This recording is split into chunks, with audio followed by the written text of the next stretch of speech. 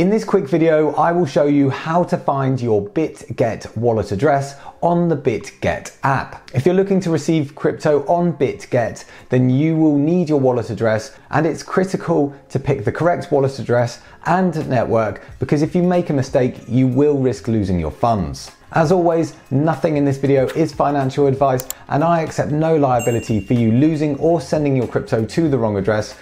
And if in doubt, send a small test amount of crypto first. So to find your wallet address on the Bitget app, press the Assets button in the bottom right, then you want to press Spot, then you want to press Deposit.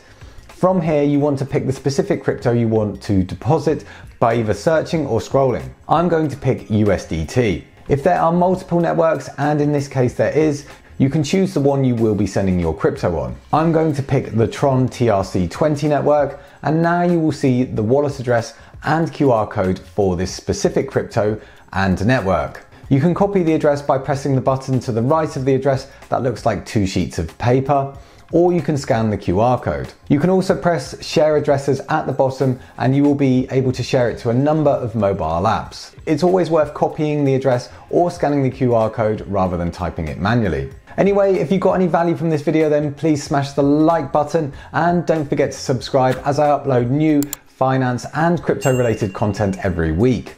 And if you're just getting started with crypto, you may be wondering what's the difference between a coin and a token, so I recommend watching this video next. It's been Ollie from Get Geek Finance. Thanks for watching, and I'll catch you in the next one.